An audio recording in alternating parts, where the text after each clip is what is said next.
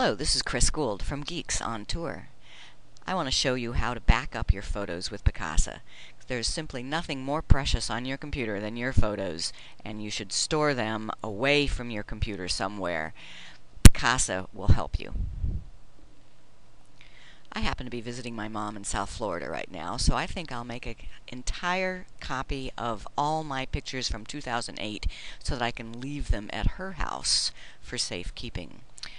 I click on Tools, Backup Pictures, and notice that a checkbox has opened up next to all the folders. I simply check in each box of a folder that's in 2008. Picasa tells me that I've selected 1,299 pictures, which will take 6 CDs or 1 DVD. I have a DVD burner, so that's the way I'll do it.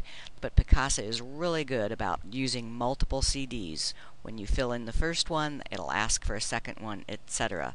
All you have to do now is click Burn and put a CD in the drive, of course.